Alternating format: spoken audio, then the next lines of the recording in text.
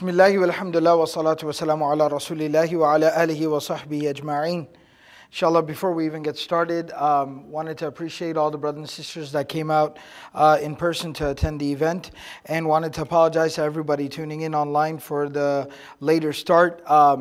We were mistaken. We thought that Salat al-Isha was still at 7:45 and time had switched to 8 p.m. So that was an oversight on our part, and I apologize for that. But alhamdulillah, we're starting pretty much immediately after Salat al-Isha. So hopefully you can still tune in and stay with us, inshallah. I wanted to start off by, of course, welcoming everyone to the webcast by Quran Weekly.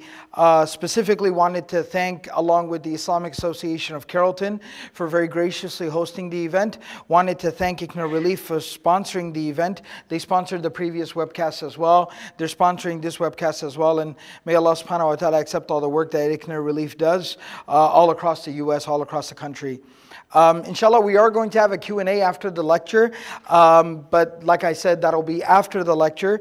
In the meantime, if you do have any questions that arise, that come up during the actual course of the discussion and the event, and you'd like to go ahead and start submitting your questions, inshallah, to be answered, if you go to Quran Weekly's Facebook page, over there, there should be some type of a status or something posted that basically says if you have any questions, put them in the comments here. So inshallah, in the comment section there, if you can leave your questions, the Quran Weekly admin will be recording the questions, noting them down, and passing them on to me. Inshallah, after the lecture, the presentation's over, it's complete, then inshallah we'll go to the Q&A section of the program, inshallah. So the topic for today, obviously, very appropriately titled was a love story, which we could call the ultimate love story. And it's of course in regards to the Prophet Muhammad sallallahu alaihi wasallam, the messenger of God, peace and blessings be upon him, and his beloved wife, Khadija radiallahu anha, may Allah be pleased with her.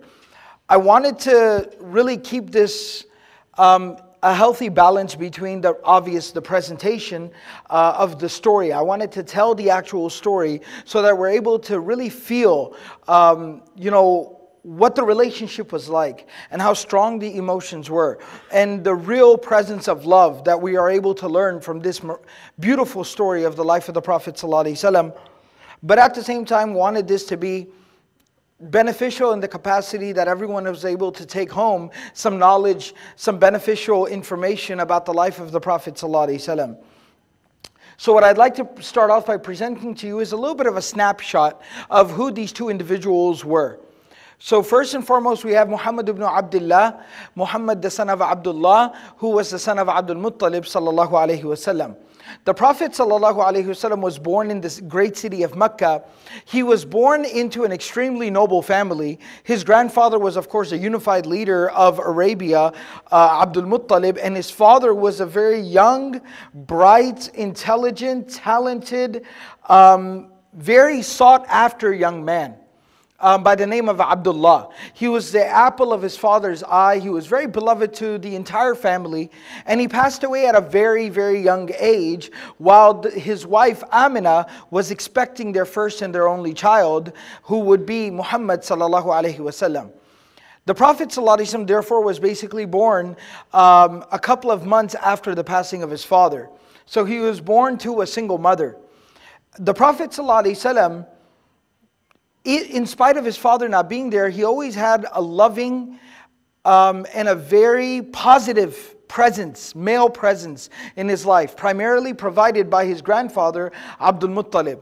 Eventually, the mother of the Prophet ﷺ would also pass away when he was only 6 years old. But again, that did not lead to him being deprived of love, but he was loved by his grandfather unconditionally. His grandfather would not do anything without his beloved grandchild, who he loved so much, and he had taken full responsibility for. Then his grandfather would pass away 2 years after his mother passed away, at the age of 8. And at this point in time, he didn't have any direct family members. His grandfather passed away, his parents were gone, he didn't have any siblings. But now he was in the care of his uncle Abu Talib. And Abu Talib loved him like one of his own. So again, there's a very interesting balance. The Prophet ﷺ suffered the loss of these people very early on in his life, which without a doubt is tragic for an individual.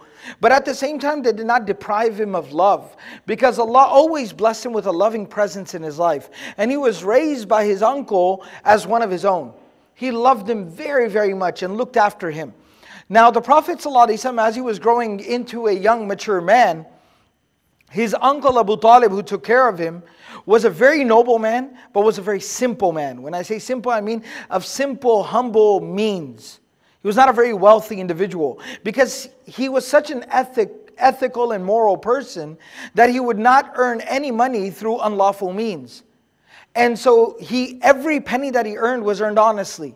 So because of that, he had a very financially tight situation. He wasn't very wealthy, did not have an abundance of wealth. And he had many, many children. On top of that, he was caring for his nephew, Muhammad sallallahu alaihi wasallam. Now the Prophet sallallahu alaihi wasallam, feeling this and realizing this, wanted to help out at home. And so he asked, can I go and get a job? Now, because of being from Quraysh and Banu Hashim, a very respectable family in Mecca, it wasn't appropriate, it wasn't deemed appropriate for a young man of this lineage and this family to take some type of odd job. But rather, they said there's only two jobs that our people are allowed to do, our men are allowed to engage in. We do business, but you're obviously too young to go and, embark on business. And the Prophet ﷺ said that I want to start a business with my own money. Like I'd like to come up with my own seed money. And since I don't have that right now, I don't feel comfortable borrowing or taking money from someone, being a further burden on someone and starting a business. So he said, well, there's only one other job that it's okay for people of our family to engage in, and that was to be a shepherd.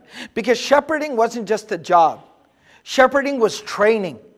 You learned being a shepherd. And the Prophet ﷺ later would actually tell us every single prophet and messenger that was sent at one point in time in their lives served as a shepherd, shepherded animals and looked after animals, goats and sheep and livestock. And the benefit in that was that you learned how to care for a flock. You learned how to be patient yet diligent. And so the Prophet ﷺ, so the Quraysh had this understanding that this is a noble job that teaches character. So the Prophet ﷺ started working as a shepherd. And he's a young man and he continues on working, gathering up some money. And eventually he goes into the marketplace as a young man of 18, 19. He was about 14, 15 years old when he starts working as a young shepherd. And at the age of about 18, 19, he actually ventures into the marketplace. He's got a little bit of money to get started and initially worked as a broker, where he didn't have enough money to, again, buy and sell goods. But what he was doing was that he was brokering deals between other merchants and businessmen. He would introduce buyers and sellers to one another and get paid a commission, which is hard work, but it's good work. And the Prophet ﷺ started working in this manner. And he would instantly became known for his honesty, and he developed a reputation for his integrity. And that's where that title started to develop, As-Sadiq Al-Amin. Do you have anybody you'd recommend for me to hire as a broker for my merchandise? I just came back with a caravan full of all these goods from Syria, from Sham. Do you have anybody you'd recommend for me to hire as an agent who can help me find some buyers? And immediately they said, there's a young man, a shab, as-sadiq al-amin. There's a truthful, trustworthy, honorable young man that I definitely would recommend. And that was basically the Prophet ﷺ. So he started engaging in this job, in this work. And eventually it led him to the point where now he's earned enough money to start buying and selling goods on his own. And now he was officially into the marketplace as a businessman. And he worked very, very diligently and he worked very hard. He became known for his hardworking reputation because, again, he would never, ever dare earn a single penny in an unlawful means, by undercutting somebody else's business, by underselling or short selling someone. Never, never. So he worked hard, but he worked correctly. And he engaged in business in this manner until finally he received a business proposition. And who did he receive a business proposition from? He received a business proposition from a woman by the name of Khadija bint Khuwaylid. Now let's switch on over and understand who this woman is, because we're going to pick up the story from here. So Khadija was a very, again, respectable woman. She again came from nobility. She was from a very good family in Quraysh. Her father, Khuwaylid, was actually quite revered as a leader in Mecca. There's a story that's narrated. The authenticity, the narration is a little weak, but nevertheless it talks about the fact that there was an individual in Mecca who in one point in time, due to some type of beef or some type of conflict that he had with some of the leaders of Quraysh, he basically wanted to snatch, he wanted to steal the Al-Hajr al-Aswad, the black stone, that's the sacred relic that we have there in Mecca at the Kaaba. He wanted to rob that, he wanted to steal that and take it to Yemen. And some speculation is there that he was actually hired to do so. Now, when he was hired to do so and he was about to set out on this plan, Khuwaylid, the father of Khadija, he grabbed a few individuals and basically went there when they found out about his plan and stood guard there at the Mecca, said, no, absolutely not. We're not going to allow you to take this from the Kaaba, from Baytullah al-Sharif. We're not going to let you take this and desecrate and violate, vandalize the Kaaba. And they defended the Kaaba. So he was known for such acts of nobility and guarding the sanctity of the city of Mecca. So he was a very respectable man. And her uncle was also known as a leader amongst his people, Amr ibn al-Aswad. And so now at this particular time, we're talking about this woman Khadija. So her mother was also from a family of nobility. She was from the lineage of Amr bin Luhay, and her father was also from honorable, noble lineage as well. And so she was born into this very respectable family. She grew up with a high level education. She was very cultured, very sophisticated. She was known to be very elegant, very beautiful, very sharply intelligent. And it said that she had been married twice before. She had been married twice before, unfortunately, or rather in the sense we can say fortunately, because it eventually led her to the Prophet ﷺ. But in either case, both of her previous husbands had actually passed away. She was widowed twice. So the reason why I say unfortunately is it must have obviously caused her a lot of pain to lose two of her husbands. And it's again mentioned loosely in some books of history that she had three previous children. She had two sons from her very first husband by the name of Hala and Hind, which were typically regarded or considered female names, feminine names. But nevertheless, she had two sons, and that was what her first husband, Malik, what he was known as. He was known as Abu Hala. And then her second husband, she had a daughter from her second husband by the name of Hinda.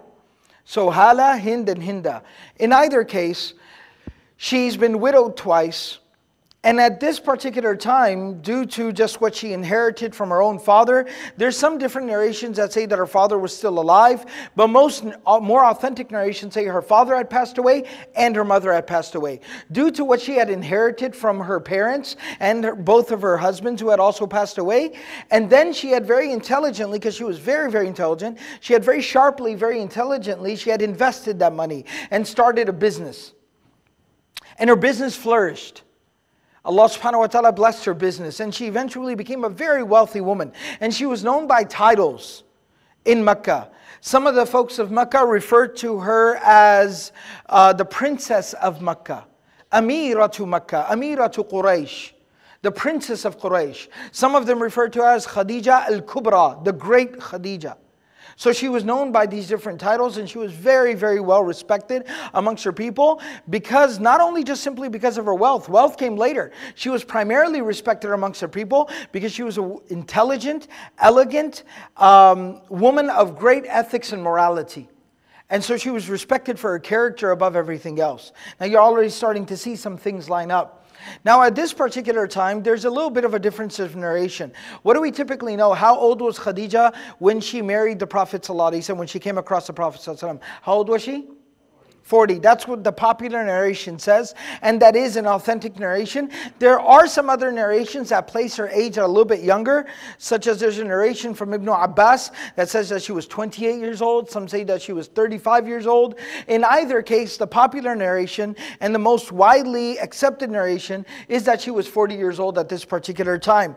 Now she was looking to hire someone to go into business with. She wasn't looking to hire an employee. She wanted to hire a partner.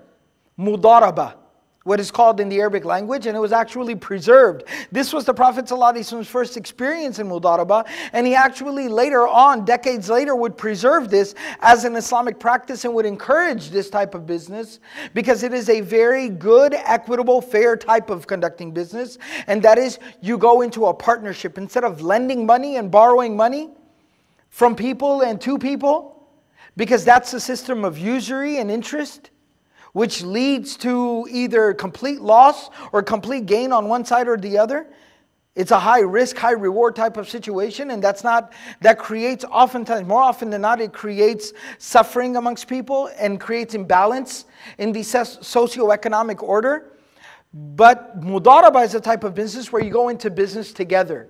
One person might have money, the other person has the ability or the time, and they basically become partners in their business, and both will share the profits and both will share the losses.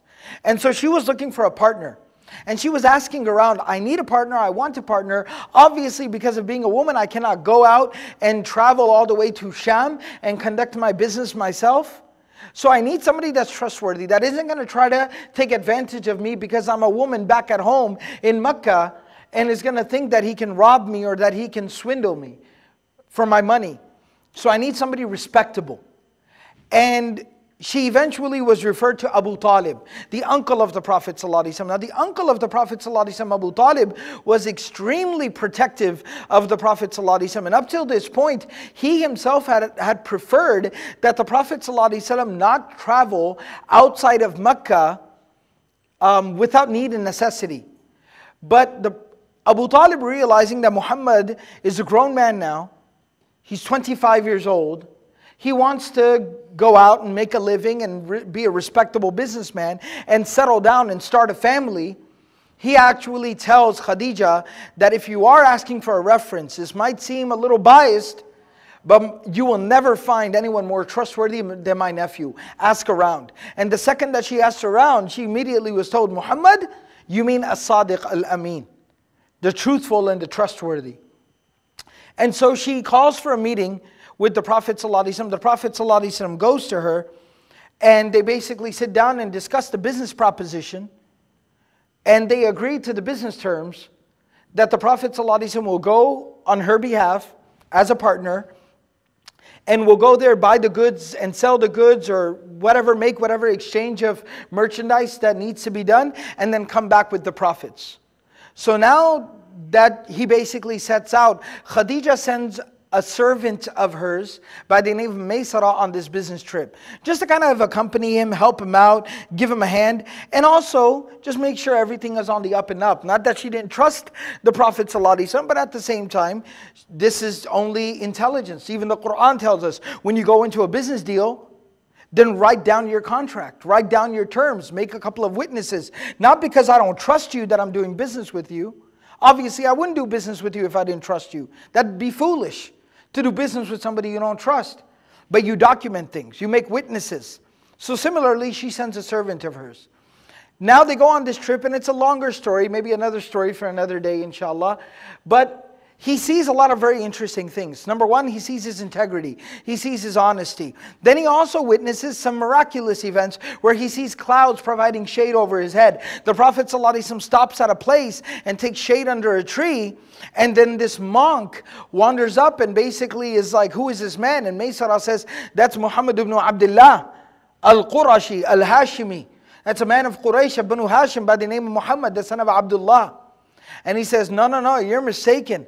Because I have it written in scripture that the man that will sit down under the shade of this tree at this particular point in time will actually be a prophet of the last and the final times. will be the prophet of last times, Nabiyyu Akhir Zaman. And Maysara is blown away, and then he sees clouds providing shade over his head, and all these different miraculous things. He witnesses trees bending down to provide a shade over the Prophet ﷺ while he's resting under the shade of a tree, and the sun moves, so the shade moves, but he sees the branches of the tree shifting to continue to provide shade for the Prophet ﷺ. And Maysara is blown away. Eventually they come back to Mecca, and the Prophet ﷺ has made twice the profit that Khadija radiallahu ta'ala anha has ever made on any of her business investments. And so she's equally impressed by just the sheer barakah and the blessing of this business transaction. Then she asks Maysara, what did you find? And he says, this is by and far the most noble man I've ever dealt with. I've never seen character like his. He is honest, he is trustworthy, he is considerate, he is caring, high and noble character. And then on top of that he says, and by the way, between the two of us, I've seen some unbelievable things. Now at this particular juncture, some narrations mention that they actually did a couple of more business deals. Because everybody's making money, why not? So they do a couple of more business deals, and they grow very comfortable in doing business together. And it's profitable for both. There's a lot of trust. There's no fear of any cheating going on in terms of business. And so they continue doing business, and eventually the narrations mention that one of Khadija radiallahu anha, Khadija, one of her friends by the name of Nafisa, one of Khadija's friends by the name of Nafisa, all right, she comes to Khadija and she says, how's business been going? And she says, never been better. It's amazing. Really? Why is it working out so well? You know, I found this business partner, Muhammad, young man, honest, noble, high character, amazing young man. And it's just been, there's been nothing wrong, nothing to complain about. It's awesome. So she says, you know, Khadija, you've been single for quite some time now. It's been a while since your second husband passed away. You need to get remarried. You need to think about getting married again. And what I should mention on the side here is that because of Khadija radiallahu ta'ala anha being who she was extremely sought after. She was receiving proposals every single day. At the same time, on the other side, the Prophet ﷺ, there are actually the books of Sirah, Ibn Ishaq, Al-Waqidi, many historians, scholars of the Sirah, the prophetic biography mention, even the Prophet ﷺ was receiving marriage proposals now. He's a young man, great character, noble character, comes from a great background, and now he's very successful in business, he's doing well, making money. He was receiving marriage proposals as well. And his heart just wasn't settled with any one of the proposals he was receiving. So every day it was almost, and there's even a narration where Abu Talib kind of has a talk with him too. He's like, you keep turning down proposals. Come on, man, you're making my life difficult. They're breaking my door down. Come on, you got to say yes. And so now they're both receiving marriage proposals. And here Khadija's friend Nafisa says, Khadija, you got to think about getting married. And she's like, yeah, you know, I have thought about it. It'll take the right person. Listen, I've been there twice. It would have to be the right person. And so now her friend Nafisa says that, what about Muhammad? And Khadija radiallahu anha responds by saying, you know what? I've actually been considering it as well. It seems like it would make for a very, very good proposal. And in fact, some of what she says to her friend Nafisa, what Khadija says to her friend who's suggesting the proposal from the Prophet ﷺ, some of that is actually mentioned in the narrations as well. That she says that, I have thought about him. I know not only him, but I know his family as well. He is extremely well respected amongst his people. Wa amanatuhu, his honesty and trustworthiness is well known. Wa husnu khuluqihi, his beautiful character is witnessed and experienced by everyone. Wa sidqi hadithihi, He's always honest and noble in his speech. And so I don't find, this would be an ideal proposal. But how do I go about in doing this? So her friend says, let me handle this. All right, this is the first matchmaking auntie of all time, okay? Everybody knows what I'm talking about? It's the first matchmaking auntie in the history of Islam, okay? All right, so she says, let me handle this, I got this. So she goes to the Prophet ﷺ and she says, have you considered Khadija? And she says that, هي أوسط نساء قريش نسبا. She comes from a very, very noble family. وأعظمهن شرفا. She is one of the most dignified and honorable of the women of Quraysh. She is blessed by Allah subhanahu wa ta'ala with numerous blessings in her life. Would you consider a proposal from Khadija? And the Prophet ﷺ says, of course. What better proposal could there be than someone like Khadija? The nobility of Khadija, the character of Khadija, the integrity of Khadija. So the Prophet ﷺ says, I need to go and talk to my uncle about this. I need to go and consult with him. And so you find a balance here. The Prophet ﷺ is a man. A lot of times, we deal with this marriage situation where we got these 25-year-old mommy's boys who can't even wash their own socks themselves. The Prophet ﷺ is a man, all right? He's been working since the age of 14. He's been shepherding sheep and goats. He's been running around in the marketplace as a broker. He started off investing very, very small and buying little merchandise and selling it here and there. He's built himself up from scratch and he's supporting his uncle and helping his uncle out financially. So don't get this wrong. In fact, the Prophet ﷺ very soon would even take the youngest child of his uncle Ali bin Abi Talib and raise him himself to ease his uncle's load. So he's a man, don't get that mistaken. But at the same time, being a man also means that he respects and recognizes the fact that my uncle, both my parents were gone, and my uncle raised me since the age of 8 and looked after me like one of his own, cared for me more than he cared for his own children. I'm going to go off and get married and show up one day and be like, guess what? Surprise, surprise. No, it doesn't work that way. I have to consult with him. I have to talk to him. Like we say, quote unquote, get his blessing. Talk to him, consult with him, shura. Get his advice, his counsel. He's got wisdom, he's got knowledge, he's got experience. And more than everything, he loves me. He loves me so much, like a child of his own. And so he goes to his uncle Abu Talib and he says, Ya Ammi, my dear beloved uncle, this proposal from Khadija has come to me. And Abu Talib again says, it's a great proposal. And so now he says, we need to make this official. So Abu Talib, in the narrations mentioned that Hamza radiallahu ta'ala anhu was there as well. The uncle of the Prophet ﷺ, who's also his milk brother through Rada'a. They were nursed by the same woman, Thuwayba, the slave that used to belong to Abu Lahab. So Hamza radiallahu ta'ala anhu is with them as well, because he was an uncle to the Prophet ﷺ, but they were very close in age. They grew up together, so he was kind of like that young, cool uncle of the Prophet ﷺ, who was also very protective of the Prophet ﷺ, kind of like as a younger brother. So Hamza and Abu Talib, they go. Some narrations even mention that Abbas is also there, another uncle of the Prophet ﷺ. And they go to the uncle of Khadija, and they basically, officially, properly, respectfully propose. Here's our young man, Muhammad, who would like to marry your niece and this respectable woman of your family, Khadija. And they all agree to the proposal, and they decide to go ahead and get married.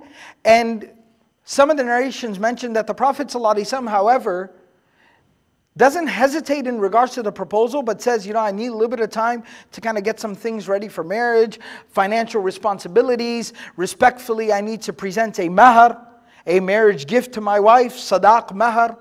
Right? So I'm going to need some time to get ready. And Khadija radiallahu ta'ala anha says, none of that is necessary.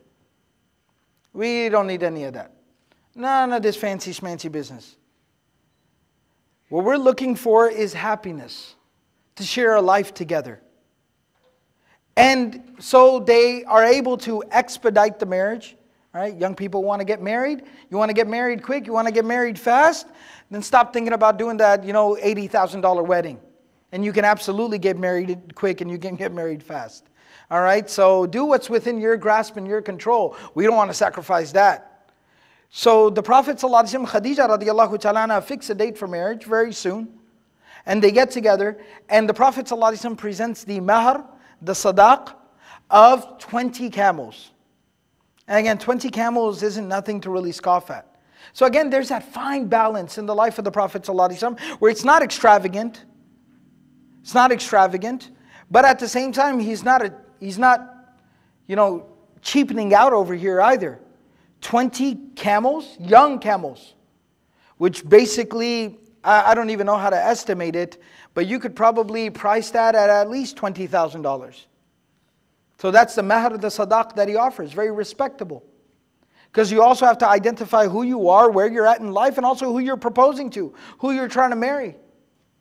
And so he offers this as the mahar, as a gift, and they get together, and then they basically have a feast where the official marriage proposal, the ijab and the qubul, right, where he proposes and she accepts the proposal, all of that is done and conducted. Some narrations mention that it was the uncle of Khadija who oversaw the marriage, Amr, and some narrations mention that it was actually the brother of Khadija radiallahu ta'ala anha who oversaw the marriage and basically accepted the marriage proposal and kind of gave Khadija away in marriage into the marriage of the Prophet sallallahu alaihi wasallam.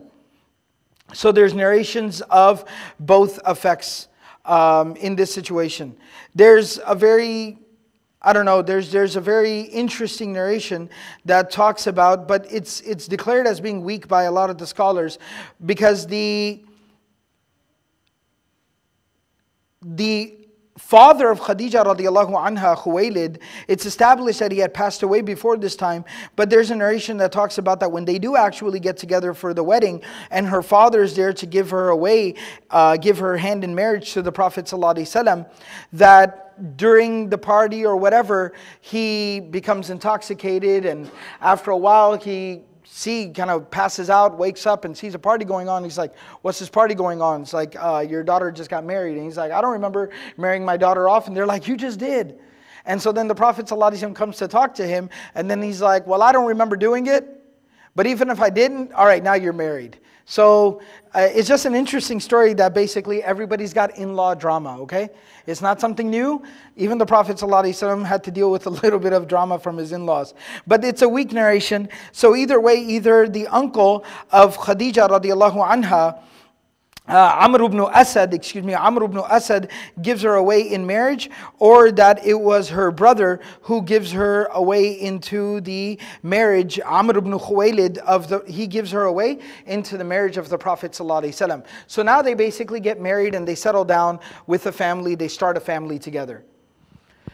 Now I'm going to tell you two things about the next part of their life before we transition on to the major event, of course, of their life that they did together, that they conducted together. So I'm going to tell you two things about this next phase of their life. Number one is that they were married very happily, they enjoyed nothing but happiness and good times for their entire marriage of 25 years. They were married for 25 years. And we're going to go through those 25 years and understand what happened in the course of 25 years. The first 10 years, one very fascinating thing from the life of the Prophet ﷺ. When you read the books of Seerah, and I'm talking about the most classical, the most detailed, the most detail-oriented, most authoritative books of the prophetic biography, when you read them, you read about the Prophet, peace and blessings be upon him, getting married at the age of 25. But then something remarkable, something very interesting happens. The next major historical event that is recorded in the life of the Prophet ﷺ is at the age of 35. And that event is when the Quraysh, there was a flood in Mecca, and the Kaaba was somewhat damaged, and they needed to renovate the Kaaba, the Baytullah, the sacred house of God in Mecca. The renovation of the Kaaba, in which we know the Prophet ﷺ played a major role, correct? For those who might not remember, real quickly, once they're renovating the Kaaba and they get it all together and put together and everything's good to go, now they need to put the black stone, Al-Hajr al-Aswad, back into its proper place. Now a dispute breaks out. Well, who's going to have the honor of doing so? So they're arguing, they're fighting, the different families are saying, we get it, and everyone's getting bent out of shape, and some people are about to draw their swords, some people are starting to push and shove each other, yell and scream at each other. Everyone wants this honor of holding the black stone in their hands and putting it back into their place for God knows how long. It's been centuries, it's been generations since Al-Hajr al-Aswad was last moved. Because the renovation had been done for a very long time, a few generations. So now this dispute is breaking out. So what do? How do you go about handling this situation? So finally, some narrations even say that somebody had a dream. And some narrations say that it was just kind of occurred to somebody, a wise old man, who said that, all right, this is what we're going to do. This is not going to get settled between us. Everyone's going to keep fighting. It's not the way to do this. The next person that walks through that door, two narrations. One narration says he will put it back into place. Second narration says he will decide who will put it back into place. All right, so they're all basically now sitting there, just biting their nails, cracking their knuckles. They're all nervous and fidgety. Who's going to walk through that door? And everybody's hoping that some moron doesn't walk through the door. And next thing you know, the best case scenario, Muhammad ibn Abdullah sallallahu alayhi wasallam walks through that door. And the narration mentions when the Prophet sallallahu alayhi wasallam walks through the door, everybody inside the Kaaba just let out a sigh of relief. They were like, oh, thank God. Whew, that was a close one. Right? Good thing it wasn't that Abu Jahl guy, right? So everybody's relieved. Like, man, good thing it was him. And so then they rush up to the Prophet ﷺ. The Prophet ﷺ was coming for his daily tawaf of the Kaaba, where he would come, do tawaf around the Kaaba, just meditate, connect with the Kaaba, think on, just life and all of its realities and its truths. And so they all surround him, they all huddle up around him. He's like, what's going on? So, we've been doing the renovation of the Kaaba. And he's like, yeah? It's like, well, we need to find a way to put this stone back into place. And eventually, to summarize, the Prophet ﷺ suggests a beautiful plan. He takes his own shawl, his own blessed shawl, and he says, hold the corners of it, put the stone. He picks up the stone and puts it in the middle of the shawl. And he says, now lift up the shawl all the way up to where the stone is placed. And then he picks it up with his blessed hands and he puts it into place. And everyone's happy and everything's good to go. That happened when he was 35 years old, 10 years after he was married. The interesting thing to me is that at 25 he gets married, then there's no major event. And when I say major event, of course he receives prophethood, revelation at 40. So I'm not talking about revelation, but I'm talking about in terms of maybe something in the community. Something major event in terms of business or life or community or politics or something. There's no other major event recorded for a decade. And we know the Prophet ﷺ is intelligent, talented, respected, sought after for all different types of roles in his community. Then why is he not majorly involved in any type of endeavor in his community for 10 years? Well, because he was involved in the most important task, and that was building a home and building a family. He has just gotten married. He was spending time with his wife. They were having kids. They were raising a family. They were raising beautiful children. I mean, we talk about Zainab and Kulthum and Ruqayya and Fatima radiyallahu ta'ala anhunna. Right? We talk about these noble, illustrious women. They didn't just materialize out of thin air. But they were the product of prophetic tarbiyah. The prophetic upbringing. So he spent time with his kids. He sat with his kids. He played with his kids. He fed his kids, tucked them in at night, talked to them, spoke to them, played with them. That's what the Prophet ﷺ invested a decade of his life into. See, when the Prophet ﷺ, and you notice divine revelation is given at 40, and most of his kids are grown up at that time. And the Prophet ﷺ, especially in the Medinan era, where now he's an elderly man, his children are all grown up, all married. He's got grandchildren now. And we see the emphasis that he places on family all the time. Talks about the importance of marriage, the rights of the spouse, raising your children, spending time at home, being a good family person. لَقَدْ كَانَ لَكُمْ فِي رَسُولِ اللَّهِ أُسْوَةٌ حَسَنَةٌ. He didn't preach without practicing. وَالْعَيَاذُ بِاللَّهِ. He led by example.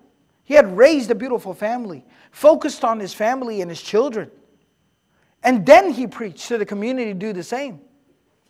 So it's very important to understand this time of the Prophet ﷺ's life. So now the next 15 years of his marriage, from the time of when he was 25 years old, the 15 years of their life together, Muhammad and Khadija, radiallahu ta'ala anhuma, all right, they had 6 children during this time. 6 children. The first of their children was a boy by the name of Al-Qasim. And that's where the kunya, the nickname of the Prophet ﷺ, Abul Qasim, comes from. Again, very tragically, Qasim reached the age of a year and basically passed away before his 2nd birthday. So it was a very tragic loss for this couple. Secondly, they had a daughter by the name of Zainab, who grew up and lived a full life. She got married, she had children, etc. Their 3rd child, 2nd daughter, was by the name of Kulthum, who would later on be married to the famous Khalifa, companion of the Prophet, peace and blessings be upon him, by the name of Uthman ibn Affan, radiallahu anhu, may Allah be pleased with him. The 3rd daughter and 4th child that they had was a girl by the name of Ruqayya. They named her Ruqayya. And she would also grow up. And after Kulthum would pass away very tragically, very young, she would fall very ill and she would die. Then Ruqayya would be married later on to Uthman ibn Affan. And then their 5th child, their 4th daughter, was a girl by the name of Fatima. Fatima, who again was the only child of the Prophet ﷺ who outlived him. And she passed away 6 months after he passed away. And she would have children. She would have 2 sons by the name of Hassan and Hussein radiallahu ta'ala anhuma. And they would be just the heart and soul of the Prophet ﷺ. He loved them so much. And then finally his 6th child, which was his 2nd son, was by the name of Abdullah.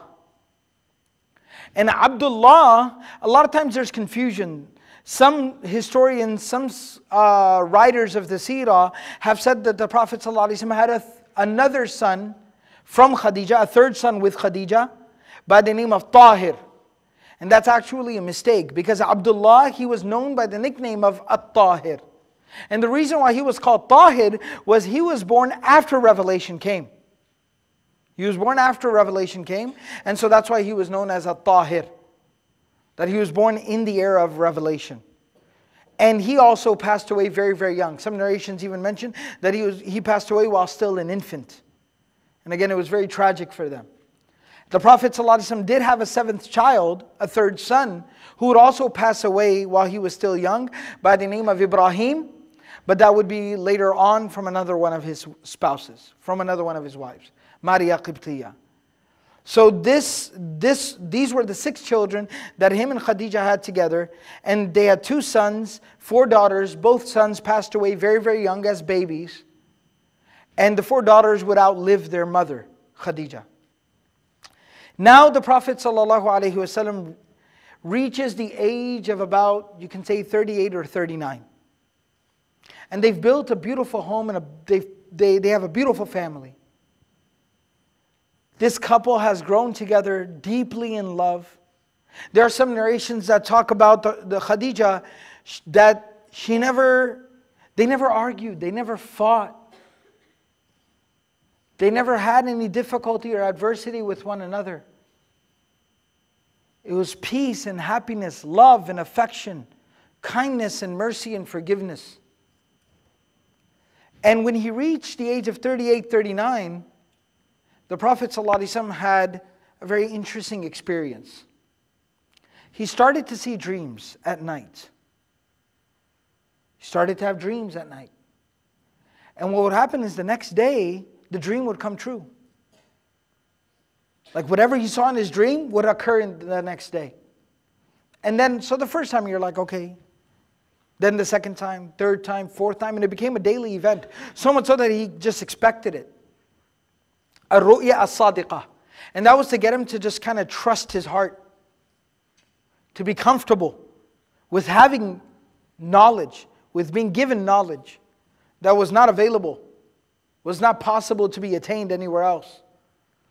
And once that started to happen, then he really started to reflect and think very deeply. And that's when the Prophet ﷺ decided, I need to kind of get some time away. I need some time to reflect. I need some time to just invest into just some deep thought, deep reflection. Get away from the noise. And that's when he tells his wife, and he's been telling her, I have these dreams, and whatever I see comes true the next day. And she tells him, don't worry, just trust your heart. Everything has a purpose and a reason. Oh, I forgot to mention one thing, very interesting thing. When she receives a proposal from the Prophet ﷺ, when that old proposal happened, back then, 15 years before this conversation, she saw a dream. So first her servant Maysara tells her that I saw all these miraculous things, clouds providing shade, trees providing shade, this monk saying what he said. And then she saw a dream that she walks out of her home into the courtyard of her house.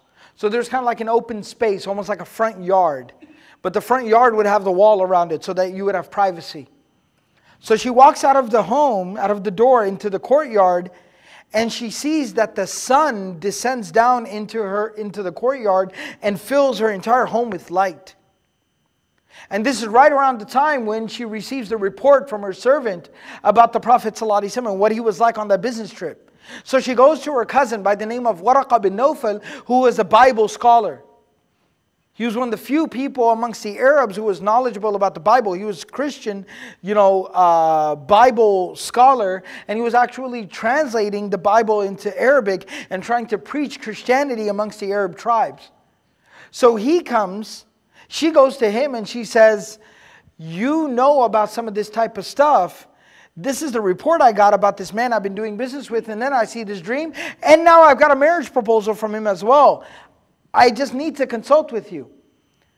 And that's when Waraqa bin Nawfal says that if the monk said that about him, then that means that he is destined to become that prophet of the last times.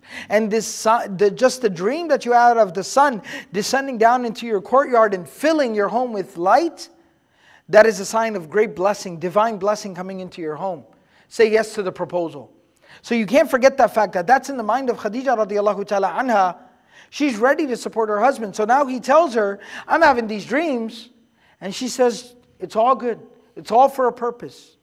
Just trust what's going on. Then he comes to her and tells her, I need some time to reflect, to think. I need to get away for a little bit. And she says, absolutely. How long do you need to go for? At least a couple of days. I'm going to go find a nice spot in the mountains, not too far away. But I need a secluded, nice spot where I can go and I can reflect. She packs him together some food, some supplies, some clothes, and sends him off very lovingly. And the Prophet ﷺ goes outside of Makkah, finds a mountain by the name of Nur, Jabal Nur. And there he finds a small cave by the name of Hira, Ghar Hira.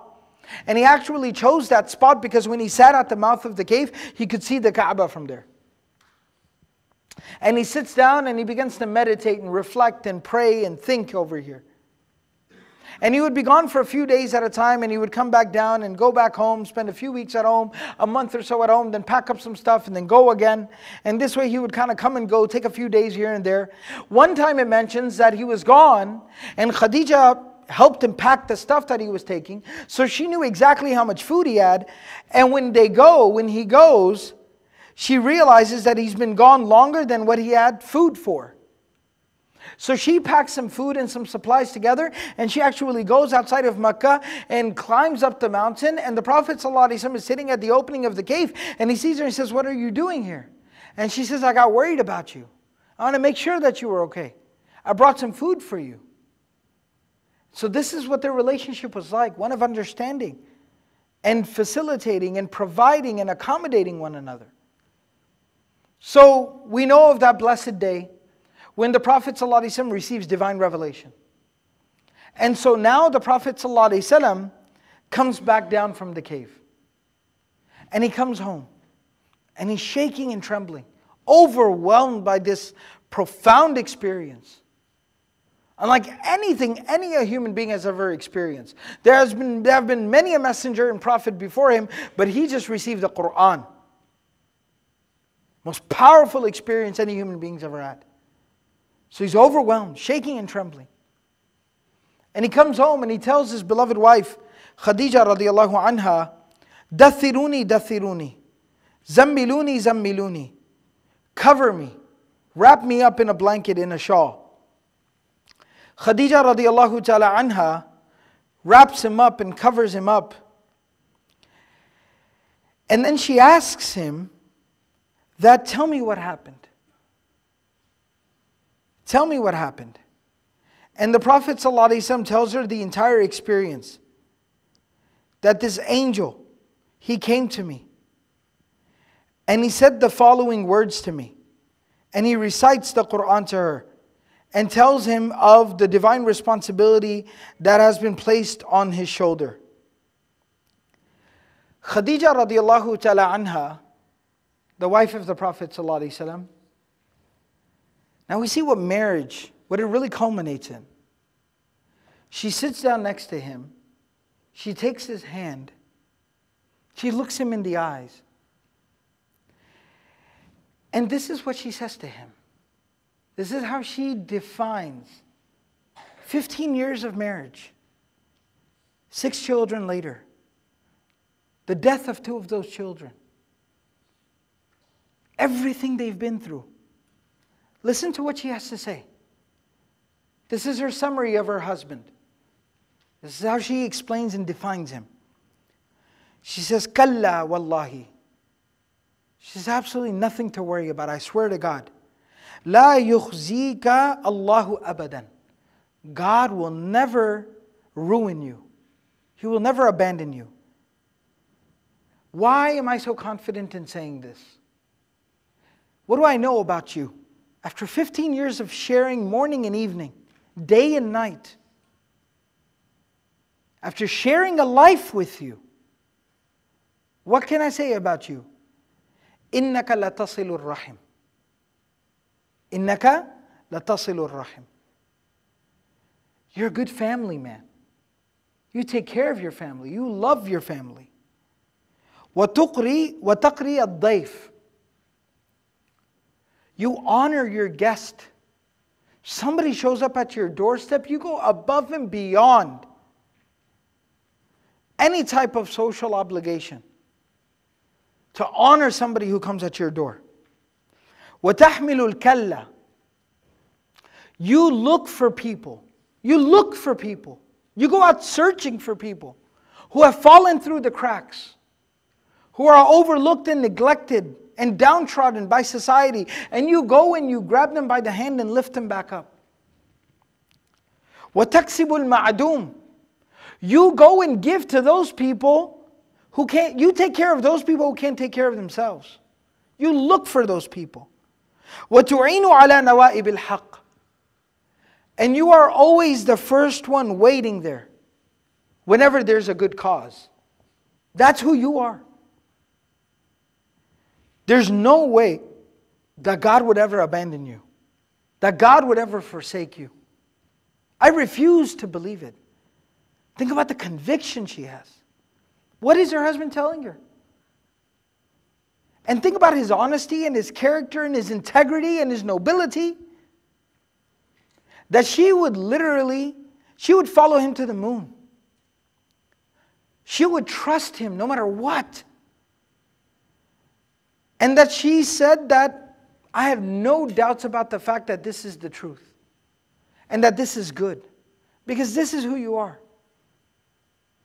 And then the Prophet ﷺ tells her, that's fine, but who will believe this message? And she says, I believe this message.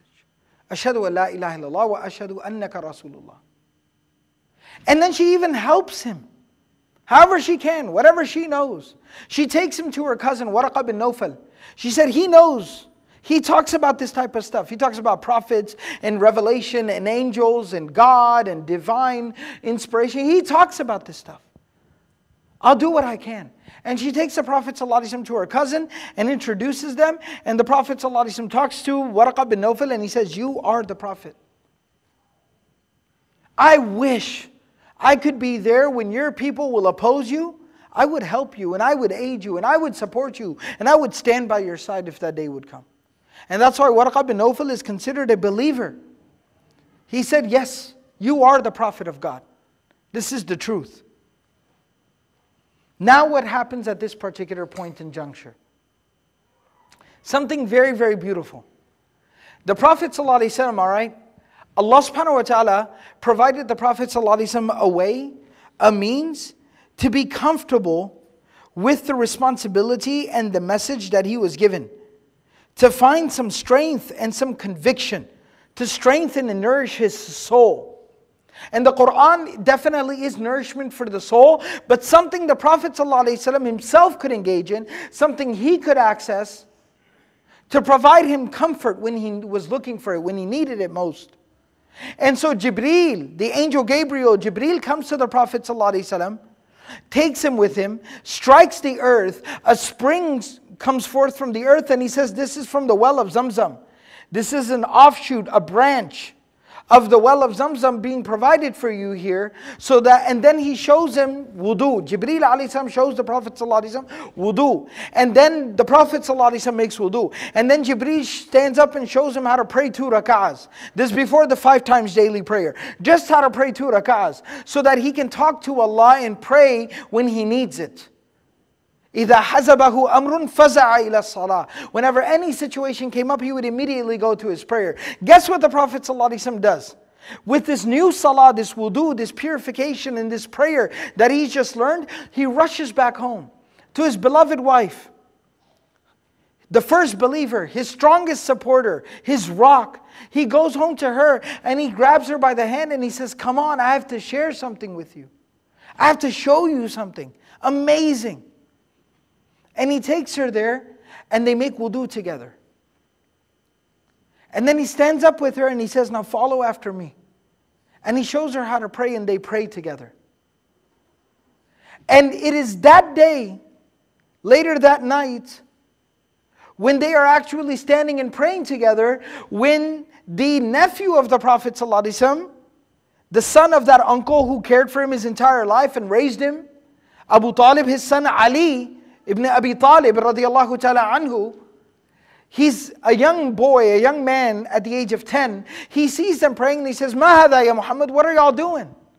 And the Prophet ﷺ explains to him, what is Iman and what are we doing? And he accepts Islam and becomes Muslim. And there's a narration about a man who would later on become Muslim. He says, I came in the very early days. The very early days. And outside of the house of the Prophet ﷺ, I saw this man, this handsome man. He comes and stands. And then this young boy comes and stands next to him. And then this very dignified woman, she comes and she stands behind them. And then he raises his hands and ties his hands and they do the same. And then he goes into ruku and they do the same. And then he goes into sujood, prostration, puts his face on the ground and they do the same. And I'm watching this and I'm just amazed. And I ask my host, whose name was Abbas, the uncle of the Prophet ﷺ, I say, hey, what's that? That's amazing. What is that? He says, do you know who that is? He says, no. He goes, that's my nephew Muhammad. He says, you know who that woman is? He says, no. He says, that's his wife Khadija. And that boy, that's my nephew. That's my nephew. Excuse me, I refer to Ali as not the nephew of the Prophet, the cousin of the Prophet. Abbas says that's my nephew, Ali, the son of Abu Talib, my older brother. And they prayed together as a family. And from that point on, Khadija radiallahu ta'ala anha stood by the side of the Prophet sallallahu alaihi wasallam. And every single time the Prophet ﷺ had a difficult experience. When he stood up on the mountain of Safa and then Abu Lahab curses him and talks bad about him and says rude and crude things to him. It was Khadija that the Prophet ﷺ could go home to, and that he could talk to, and that he could confide in, and that he could seek comfort in. And not only did he see love in her eyes, but he saw faith in her eyes. And that reaffirmed the strength and the conviction of the Prophet ﷺ. This is what the Prophet ﷺ alluded to when he said that somebody who gets married, فَقَدْ إِسْتَكْمَلَ نِصْفَ الْإِيمَانِ, that person has completed half their faith. When marriage and faith are intertwined, and your faith, you're unified, collective together, the faith that you share, your unified collective faith in Allah strengthens your love for one another, and your love for one another continues to unify you in your devotion and dedication to Allah. That was the marriage of the Prophet ﷺ and Khadija. That's that love story. And so now what happens? Khadija radiallahu ta'ala anha and the Prophet ﷺ had money, had wealth. And they realized that many poor people in Mecca, slaves in Mecca, are accepting Islam. And they start spending their money. The Prophet ﷺ can't take out time anymore to go on business trips and go and make more money. He's got to preach, he's got to teach. He's got to spread the message far and wide. And Khadija every single morning wakes up and is standing there with him at the door, telling him, go out there and spread this message far and wide. And on top of that, on the other side, while he can't go out and do business anymore, there are constantly slaves who need freeing, who've become Muslim and are being tortured because they're Muslim. So they need to be freed. So they're spending their own money freeing these slaves, feeding the poor, looking after people, sending people off to Habasha, to East Africa, to escape persecution, to go and live there in freedom and in safety. They spend their money in sending these people off, making sure they're okay. Finally, the time comes where eventually a lot happens during this time. Over the next 6, 7 years, a lot happens. And they finally, the Meccans, the Quraysh, the opposition to the message of the Prophet ﷺ, they decide that the only way to really handle and curb this issue is to boycott Muhammad, his family, and his followers and his supporters. Kick them out from Mecca and isolate them and boycott them. So Abu Talib rounds up the clan. All the believers, all the followers, all the supporters, including the Prophet ﷺ, his beloved wife Khadija, and their children. And they go into the Shi'ab of Abu Talib, a place, some property, some land Abu Talib had outside of Mecca. And they are isolated there for 3 years. Nobody will do business with them. Nobody will trade with them. Nobody will lend them any money. Nobody will provide them any food. Nobody will deal with them in any way, shape, or form. Nobody will show them any kindness. And they spent 3 years like this. Days would go by where people wouldn't have food to eat and water to drink. Babies would cry because they were hungry, and their mothers would cry because they hadn't eaten anything to be able to nurse their babies. Children died, babies died. There were graves of babies and children. Many, many people died during this time. Dozens of graves were dug during this time.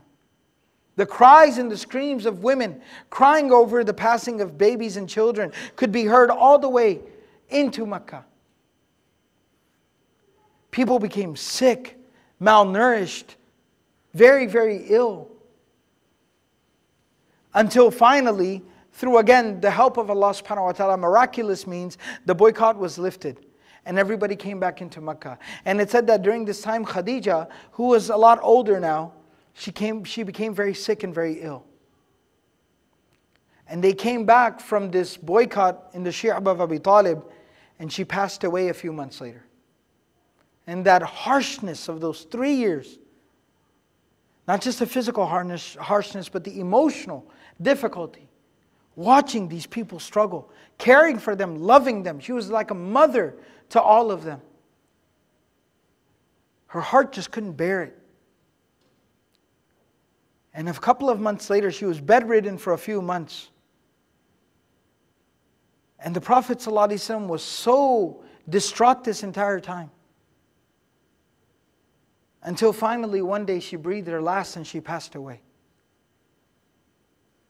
You know, a real tragedy for us is when we read Seerah, when we talk about the life of the Prophet ﷺ, we jump straight from the death of Khadija right into his marriage to Aisha and then his marriage to Sauda.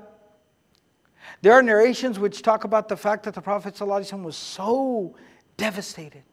He's a single father. 2 of his daughters are not married. Fatima was quite young. She's a young girl. She was maybe 8, 10, 12 years old. And he was so devastated at the loss of his beloved wife Khadija. He actually didn't come out of his home.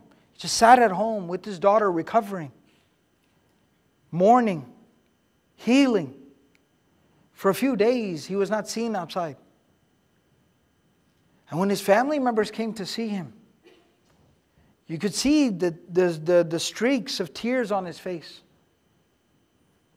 Hugging his daughter, sitting there, trying to console his daughter at the loss of her mother. That it said that even Abu Lahab came to the door. He heard the Prophet ﷺ has not come outside for a few days. That he comes to the door of the Prophet ﷺ and knocks the door. And when the Prophet ﷺ opens the door and he sees the face of the Prophet ﷺ, Abu Lahab, who's actively been campaigning against the Prophet ﷺ for a decade, he sees the face of the Prophet ﷺ and he feels bad and he goes and he says, I'm not going to oppose my nephew anymore. Eventually, some of his cronies and his supporters and his troublemaking buddies, they eventually come to him and talk him out of it. And he goes back on this oath that he took and goes right back to opposing the Prophet ﷺ. But even his heart was softened even for a minute. A man like Abu Lahab, even his heart was softened when he looked at the pain and the anguish on the face of Rasulullah ﷺ. He loved her so much. And so yes, the Prophet ﷺ did eventually get remarried. A couple of years later. And yes, the Prophet ﷺ eventually left Mecca and migrated to Medina. And yes, eventually he established the most beautiful community this earth has ever seen. And yes, eventually he had grandchildren and laughed again and smiled again and had a beautiful experience and happiness and joy in his life. But you know something very interesting? He never forgot Khadija. Never forgot Khadija. Never. 4 years after she passed away. 4 years after she passed away. It was the Battle of Badr. It's a longer story. But basically, his son-in-law was one of the prisoners of war. He had come in the battle on the opposition side and he was captured. So his daughter, eldest daughter Zainab, sends her necklace to secure the ransom of her husband. The Prophet ﷺ was unaware of Allah this situation. When the necklace is put before him, he sees that necklace and immediately knows where he's seen it before. This is Khadija's necklace that she passed on to her daughter, her eldest daughter Zainab. And the second the Prophet ﷺ sees that necklace, tears start streaming down his face. Immediately, on contact. And the people around him are so taken aback by the immediate onslaught, just a rush of emotions that the Prophet ﷺ is experiencing. Some of them begin to apologize and ask, is everything okay? And the Prophet ﷺ says, you guys did nothing. I just recognize this necklace. It belongs to my Khadija. She gave it to our daughter Zainab. And seeing this necklace reminds me of her. And of course the Prophet ﷺ requested the companions, if you don't mind, we'll release my son-in-law and send this necklace back to my daughter, because that's all she's got of her mother Khadija. Seeing her necklace 4 years later would make him cry like that. One time the Prophet ﷺ is sitting at home, and somebody brings a gift. And the Prophet ﷺ immediately tells one of the young Sahaba who used to assist him. They would, help the Prophet run his errands and things like that. One of his young assistants, he tells them, all right, I need you to take this gift to such and such woman's house. And some of the family members of the Prophet ﷺ are like, who's that? Such a nice gift, somebody sends it for you and you send it to, we're not sure. I mean, is there somebody we don't know about? Are you related to somebody we're not aware of? They sincerely are asking. And he says, no, that's one of Khadija's friends. I still like to send her gifts to respect Khadija's memory, to honor her memory. When he would sacrifice an animal, bring some meat into the house, or cook some nice food was cooked in the home of the Prophet ﷺ, immediately would take some aside and say, go give this to Khadija's friends. Go take some food to them. One time the Prophet ﷺ is sitting at home and he hears a knock. And it's a very distinct type of knock. Sometimes some people just kind of have a habit of knocking in a particular way. Like my kids, when they come to the door, they have a very particular way of ringing the doorbell. It's called non-stop. All right? Sometimes they wait till I open the door and then they ring the bell while they look at me and laugh. Right? So everyone's kind of got their own little thing that they do. So the Prophet ﷺ hears a very distinct door knock that he recognizes. Whatever it was. And he hears that, and that's the same way Khadija used to knock a door. Same way Khadija used to knock a door. And it was her sister Hala. They grew up together. Sisters that are close in age grow up together. A lot of things they have in common, very, very similar. So she used to knock the door the same way that her sister Khadija used to knock the door. And as soon as the Prophet ﷺ heard that knock, he jumped up and ran to the door saying, Allahumma hala, Allahumma hala. Oh Allah, please let it be Hala, let it be Hala, let it be my sister-in-law Hala. And he opens the door and it's Hala, and he invites her in, sits her down, and they talk for hours about Khadija. Hours about Khadija. This is a decade after she passed away. Hours and hours. Remember that time she did this? Remember that time she did that? Remember how she used to say that? Remember how she used to do that? Remember how she used to do this? They would talk about Khadija for hours and hours and hours and hours. One of the later wives of the Prophet ﷺ, Aisha radiallahu ta'ala anha, even remarked, she said, sometimes it seems like there's nobody else in this world besides Khadija. There's just nothing, nobody besides Khadija. That's all you talk about. Any little thing, yep, Khadija used to do that. You know what? Khadija used to do it just like that. That's how Khadija used to like to do it, all the time. One time some people asked the Prophet ﷺ, tell us a little bit about Khadija. And the Prophet ﷺ, in one narration, he says, رُزِقْتُ حُبَّهَا. رُزِقْتُ حُبَّهَا. I was given rizq, sustenance, a gift from God. The roof over our head, the food that we eat, the air that we breathe, the years that we live, the minutes and the hours that we spend. Rizq, what we receive from Allah. وَفِي السَّمَاءِ رِزْقُكُمْ وَمَا تُوعَدُونَ. Your rizq is written for you in the heavens and is sent to you by God from the heavens. He said, رُزِقْتُ.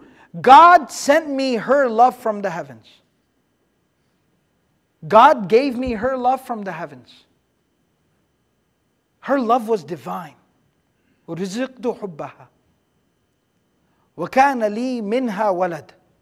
She was the mother of my children. She was the love of my life and the mother of my children.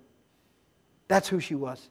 In one narration, they asked her, tell us about Khadija, tell us about Khadija. Some young companions. And the Prophet ﷺ says, إِنَّهَا كَانَتْ وَكَانَتْ. It's like saying she was and she just was. Where do you want me to start? Where do I begin? I can't even put it into words. I don't even know what to tell you. She was so amazing. I can't explain it to you. You had to see her, you had to know her, you had to experience it to realize how amazing and remarkable she was. There's a beautiful passage. I'll end with a couple of things. There's a beautiful passage. Ibn Ishaq writes this. And it gets me every single time. Ibn Ishaq, who's one of the most noteworthy historians and scholars of the prophetic biography, he writes the following. I'm going to quote him verbatim. He says, وَآمَنَتْ خَدِيجَةُ بِنْتُ خُوَيْلِدٍ. Khadija, the daughter of Khuwaylid, she believed. وَصَدَّقَتْ بِمَا جَاءَهُ مِنَ اللَّهِ. And she supported and she stated that everything that came to the Prophet ﷺ from God was the truth. وَوَازَرَتْهُ عَلَىٰ أَمْرِهِ. She helped him and supported him in his mission. Wazir. She was his biggest, strongest, staunchest supporter. وَكَانَتْ أَوَّلَ مَنْ آمَنَ بِاللَّهِ وَرَسُولِهِ. She was the first one who ever believed in Allah and the Messenger of Allah, Muhammad sallallahu alaihi wasallam. She's the first member of this ummah. وَصَدَّقَ بِمَا جَاءَ مِنْهُ. The first one to believe in the truth of Islam. فَخَفَّفَ اللَّهُ بِذَلِكَ عَنْ رَسُولِهِ. God lightened the load of the Prophet ﷺ through Khadija. She was the pillar that he could rest and support and lean on. لا يسمع شيئا يقرأه من رد عليه وتكذيب له فيحزنه ذلك إلا فرج الله عنه بها إذا رجع إليها تثبته وتخفف عليه وتصدقه وتهون عليه أمر الناس رضي الله عنها وأرضاها. Sorry to read that whole thing together, but it kind of fits together in Arabic. I'll translate it. He goes on to say, God lightened the load, eased the task of Muhammad sallallahu alaihi wasallam by means of Khadija. Whenever he heard anything that bothered him, when people rejected him, when they, reprimanded him, when they cursed him and sweared at him, and it would actually hurt him, it would cause him pain, he would go back home to Khadija and he would talk to Khadija. Allah would remove the grief, the sorrow, the concern, the pain from the Prophet ﷺ by means of Khadija reinforcing him and attesting to his truth and the fact that he is a prophet and he is a messenger and he speaks the truth. Every single time he dealt with some difficulty out there, he went back home to Khadija, and Khadija was there to hold his hand and to look him in the eyes and to tell him, you are the prophet of Allah, you are the messenger of Allah, you preach the truth, you keep doing what you have to do. She was his pillar, she was his rock, his support. And that's why the Prophet ﷺ, so many narrations, so many beautiful narrations. I'll end with this one. One time, the Prophet ﷺ is sitting at home. Khadija radiallahu ta'ala anha gets up and goes to, the fire, the stove that's burning like right outside the door of the house. So she steps outside to go, kind of check on whatever's cooking in the fire, the stove. Jibreel alayhi salam comes to the Prophet sallallahu alaihi wasallam. And he says to the Prophet ﷺ, here comes Khadija. She's got a bowl of food for you in her hands. A warm, hot, steaming bowl of food, fresh food for you. When she comes to you with this food and places in front of you, I want you to grab a hold of her and tell her that God sends His salams. Allah says salam to Khadija. And Allah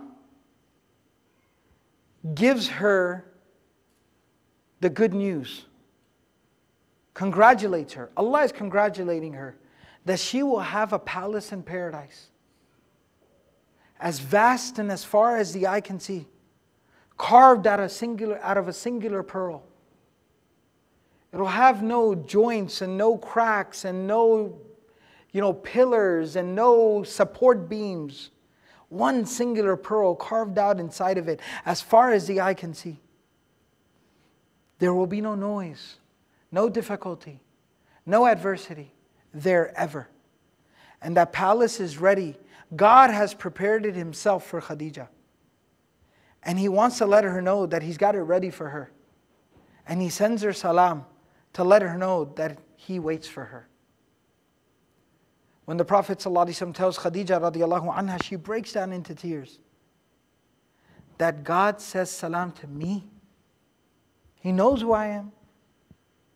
He sends salam to me. This is who Khadija was. When we talk about the Prophet ﷺ and how amazing he was, understand that Khadija was a remarkable woman.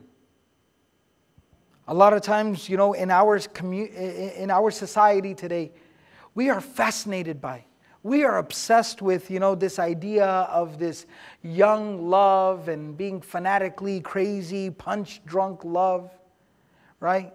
We're just obsessed with this idea of young people going crazy and what fascination and obsession and infatuation, what we consider to be love is like.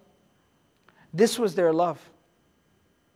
What brought them together? What attracted them? It was the nobility of each other's character. It was how remarkable and dignified and amazing they were. That unified them. They gravitate. I don't mean to be disrespectful. We're talking about Muhammad Rasulullah and Khadija al-Kubra radiallahu anha, our mother, Khadija. But there's a little expression that the youngins have. They say game recognized game. Right? The Prophet ﷺ recognized the nobility of Khadija, and Khadija recognized the honor and the character of Rasulullah ﷺ. High and noble characters were brought them together. What unified them together? They were made for each other. And through thick and thin, think about it, to experience a loss of 2 babies, the death of 2 of your children, to go through all the hardship that they went through together, for her to stand by him through thick and thin, through such a difficult, arduous task and mission, for him to live on for another 12, 13 years after she passed away, never forgetting about her, always living with her memory, that's love. That was the love story of Muhammad sallallahu alaihi wasallam and Khadija radiallahu ta'ala anha. And this is something I kind of wanted to maybe save for another session, inshallah, that we need to do. But just a little bit of advice. There's a lot of younger people in our community who are trying to get married, interested in getting married, dare I say desperate to get married. And I understand. It's natural, it's a part of our deen. It's a part of our human nature. Number 1, understand what our deen teaches us about marriage. We're so sometimes focused on the superficial, that character, that nobility, that integrity, that honor. That is what really matters. That runs deep. That tells you more about the person than anything else. Look for character, look for integrity, don't look for nobility. Yes, compatibility, of course, that is the essence of compatibility, and fine. There are other things, and that's fine to take them into consideration, but remember that character, that integrity, that nobility, that's the most important factor. That is what the Prophet ﷺ meant when he said, فَظْفَرْ بِذَاتِ الدِّينِ. That's deen, not superficial deen. We have too much of this mindset. He's got a beard, she's got a hijab, match made in heaven. Right? We got too much of this mentality. Character, integrity, honor, nobility, dignity, quality, character. Look at that. That tells you more about the deen and the person's relationship with Allah subhanahu wa ta'ala more than anything else. And that is also compatibility. The second thing is this, and this is kind of tiptoeing, kind of towing the line, and so I apologize if it offends anyone. Nobody is better than Muhammadur Rasulullah sallallahu alaihi wasallam, and no woman is better than Khadija radiallahu ta'ala anha from this ummah. And look how they got married. It was very practical, it was very pragmatic. It wasn't this very suffocated, very overly complex, super formal, complicated marriage process where your neighbors, cousins, aunts, uncles, barber's dog has to be referred and be checked with in regards to the marriage. That's one extreme. The other extreme is that, I don't know, where just you're not supposed to even know the name or see the person that you're getting married to. So there's a very practical, of course there's dignity and there's honor. On the other extreme, we also have to be careful that we don't engage in an illegitimate, illicit relationship before getting married. Nothing good is built on a faulty foundation. Nothing good is built on a faulty foundation. Don't try to build the structure on top of a shaky foundation. You start off in the ma'asiyah and the disobedience of Allah, that doesn't end well. It doesn't. Maybe somebody started off wrong, you can correct that. But you got to come correct. You got to come correct immediately. ASAP, right now, right here, right now. But just some general nasiha, more importantly to our elders, to our parents, and to our young people who are trying to get married. Understand that there are a lot of very interesting factors in the Prophet's marriage to Khadija radiallahu anha. She was older than him by all narrations.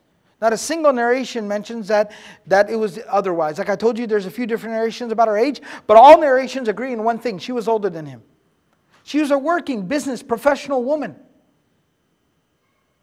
They did business together, respectfully, properly, but they interacted in business professional terms. And they got to know a lot about each other professionally, properly. A lot of these factors are very important. Her friend is the one who actually first takes the proposal and suggests the idea. And the Prophet ﷺ does get his family involved and does approach her family. Study this model of marriage and you'll understand that the flexibility and the versatility within our religion of how to find marriage and how to approach marriage is very, very practical and very pragmatic. We ourselves have stunted the process and made it overly complex and too difficult, or gone way outside the bounds and the limits of what is permissible. Two extremes. Either we're too rigid or we're too lax. Find that balance in the middle. Be practical, be pragmatic, be respectful towards yourself, towards the other, towards Allah subhanahu wa ta'ala, and respect the deen of Allah subhanahu wa ta'ala. And find that balance in the middle. And lastly and finally, understand that a relationship, a marriage, a family, a household that is centered around the belief in Allah and puts Allah subhanahu wa ta'ala at the center of that marriage and that relationship will be one that will be blessed with not just love and affection and compassion and mercy in this life, but it will be an eternal marriage. That couple will be blessed with not only happiness in this life, will live a life of happiness together in this life, but they will be joined together and live a life of happiness for all of eternity in the life of the hereafter.